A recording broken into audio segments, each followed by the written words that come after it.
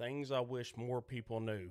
Maybe the fact that we're about to get slammed by a G4 magnetic storm. Yeah, June 1st, June 2nd, we're supposed to get a massive magnetic storm. Now, what is a geomagnetic storm and what does it do? Well, it's whenever the sun gets really angry and decides, you know what, I'm going to spit fire at the earth for being a freaking loser. And that's what it's going to do, because it let out a massive plume of whatever the hell it shoots out. Now, what does a G4 classification geomagnetic storm do? Possible widespread voltage control problems in some protective systems will mistakenly trip out key assets from the grid. A few different computers and stuff like that is going to start tripping, and some of the major power grids are going to have some problems. Spacecrafts are going to have some problems. Yeah, for all you people up there in space, it's going to be an issue. And then radios are going to have a lot of trouble. Now, what is actually kind of cool about this is people as low as Alabama are going to be able to see the Aurora Borealis. So you might want to go and check that out tonight. I'm kind of excited about that. Also, I would probably put all my electronics on charge.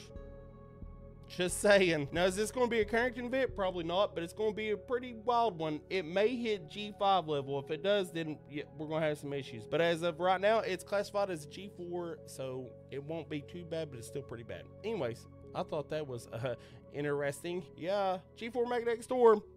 Okay, you can follow me on YouTube if you want. Bye.